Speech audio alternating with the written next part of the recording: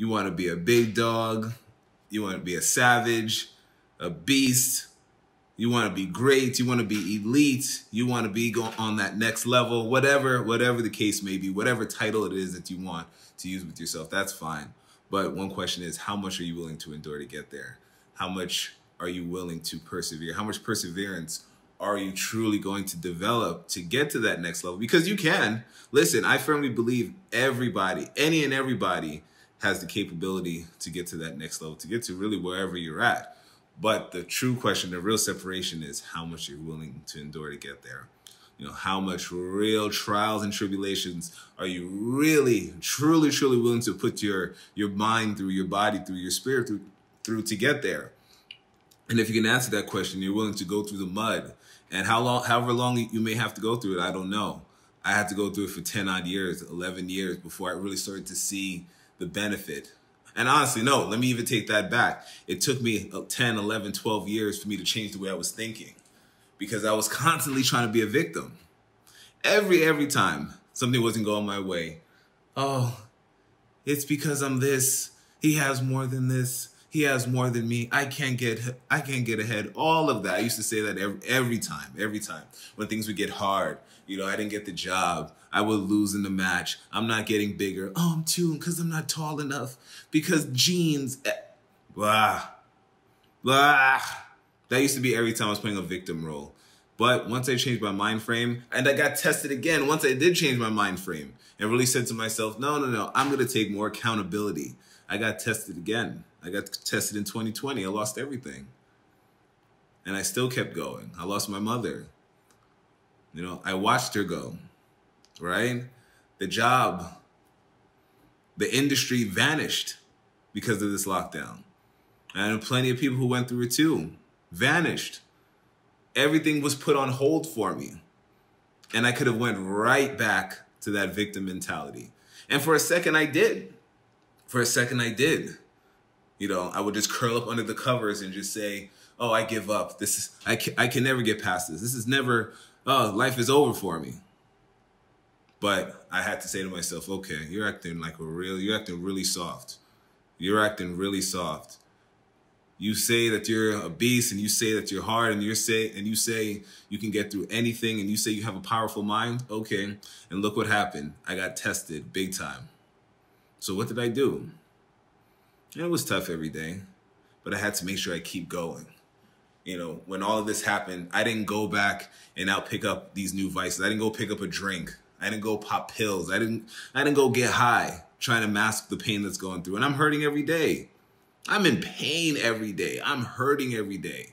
You know, and I don't know what's going to happen next week, next month. I don't know when this shutdown is going to happen, like I said before. But what I can control is what's going on in my thoughts and what I can control in my action. And that's what I have to make sure I do every day. So when you tell me it's too hard, because people tell me, they're like, oh, it's been a rough week. I think I need to take a break. Oh, man, I've been training for 4 days. I feel like a car hit me. I need to take a break. Okay. It feels like a car has hit me every second, emotionally, physically, and mentally. But guess what? I still have to keep going.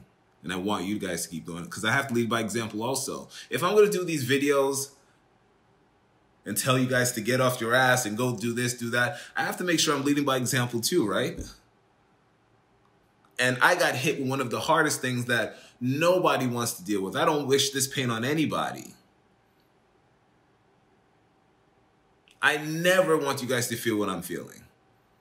So if I'm going to be the one to put these videos out and to push and motivate you guys and hopefully inspire some of you guys out there, I got hit with one of the hardest tests. Like, okay, you say all these things, here you go.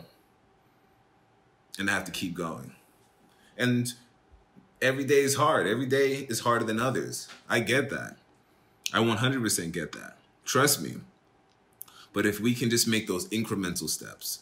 Why do I go to jiu-jitsu every day? It's not because, oh, you're learning this cool martial art. You can learn how to choke people and tap people out and break arms. That's a byproduct of it. That's a byproduct of it because I want to develop the discipline. Jiu-jitsu is one of those arts and things where you're faced every day with adversity. You're faced with a problem. It's tough every day. Every day is a hard day. And the only way you can get better at jiu-jitsu, you have to show up. And if you decide, oh, I don't want to, it's too hard for me, I don't want to deal with it. Okay, there's someone else in there who's willing to go through it, and they're going to get better. And they're showing up. And up and up and up and up. And they're going to beat you. So that's why I love jiu-jitsu so much, because it forces you to deal with your problems. That's my therapy, like I've said before. It forces me to just go inside a place, because for that very moment, I can just be in tune with what's going on. So my mind has more space for me to allow other thoughts to come in. And I can fix the problem. I can think about and really just be in a problem-solving atmosphere. And when it's all over, my head is so much more clear. And I'm able to say, okay, we can get through this. We can do this. We can make this work. Something we can make, I can do something. I can do something. I can create a plan of attack. Like I said before, staying on the course of action. And that's what I do every day. Every single day. That's why there is no days off for me. I'm not taking a day off. Oh, I'm sore. It hurts. Oh, I just need a break. That's fine. You go ahead. I'll be in there. I don't want to hear anything. For me, I don't, and this is my talk. This is what I say to myself. I don't want to hear about it hurts. I don't care about it hurts.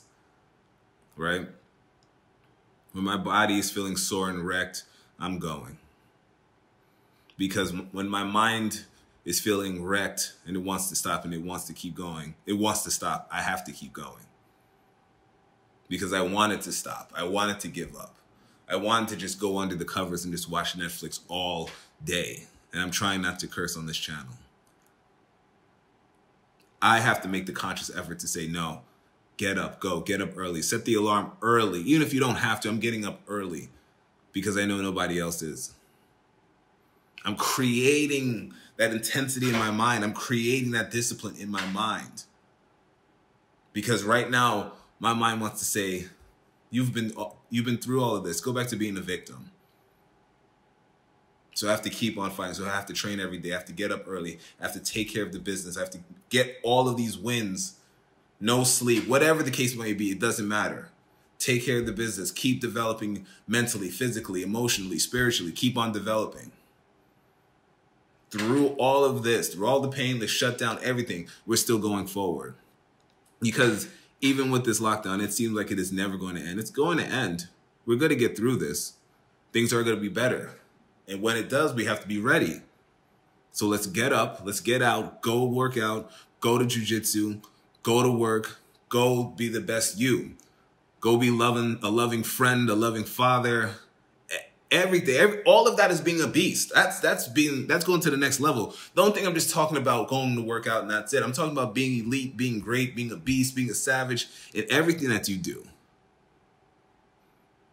Go out there and do it. Go, do it. But don't say you're tired. No, we don't have time for that right now.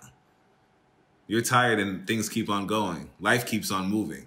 Trust me, I know from experience. Life keeps on going. Life doesn't care. Life will throw you a curveball and you don't even know. And you're not even ready for it, but you have to just deal with it. Let's go.